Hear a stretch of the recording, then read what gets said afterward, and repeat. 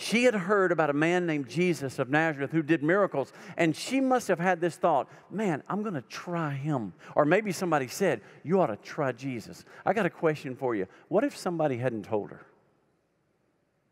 What if that report had never gotten to her? Would she have ever tried Jesus? Would she have even known? There are people on this planet, 2 billion to be exact, who have never heard the name of Jesus. Who's going to tell them, try Jesus? You know, the last word in our life track, you know, we respond, we connect, we grow, and the last word is share.